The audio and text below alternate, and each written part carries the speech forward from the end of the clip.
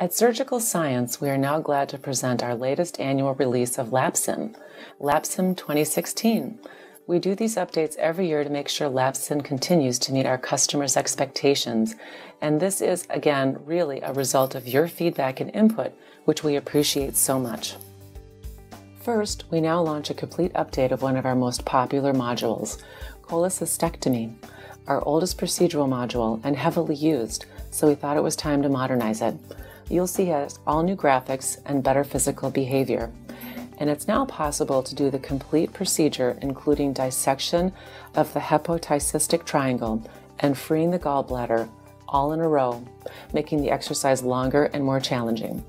Also, we now include anatomy variations of the ducts and arteries to increase the complexity.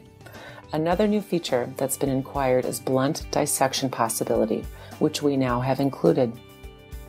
We've improved the realism of the VATS lobectomy procedure by adding the pulmonary artery to the scene. This is an important structure to relate to, and before it was not a dynamic part of the exercise, but now it is, so you'll find the exercise a bit more difficult to complete. Also, you will see that you can now interact with more of the surrounding tissues. Many customers have asked for a preview of the scene before an exercise starts to get the anatomical context. So now there's a short display of port positions while an exercise is loading.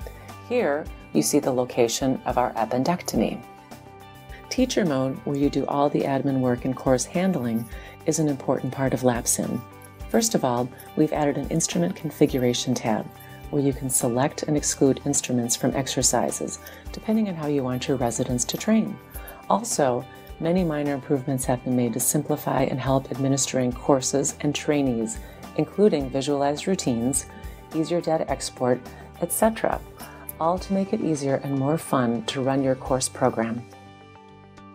LapSim 16 will be sent out automatically to all our subscribing customers. If you're not on the upgrade program but would like to run the latest version, just let us know and we'd be happy to help.